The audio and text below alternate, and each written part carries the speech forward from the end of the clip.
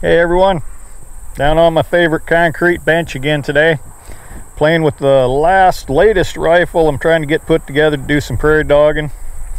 This is another Ruger M77, this one chambered, 17 Hornet. Sweet little beast.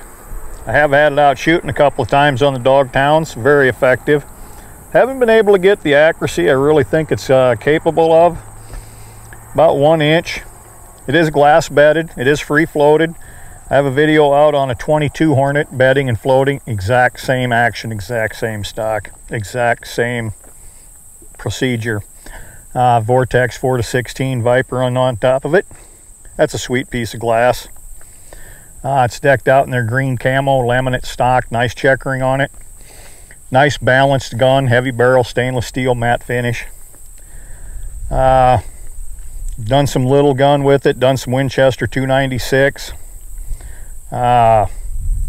This here is Accurate Arms 1680 I'm going to shoot today. Get the chronograph set up and everything. We're going to let her rip. Setting on a 100-yard range, put a new target down there. Yahoo! Look at that baby zoom. Can't hold still to save my butt, but let's get her going. What do you say?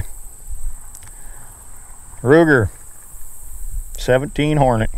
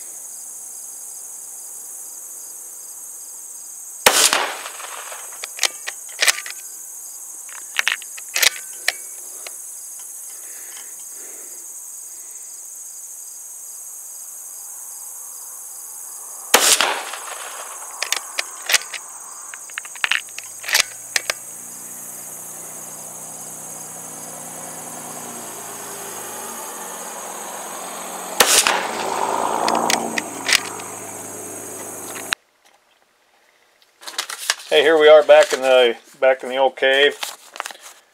There's a target we just shot this afternoon. That's very, very typical of this rifle.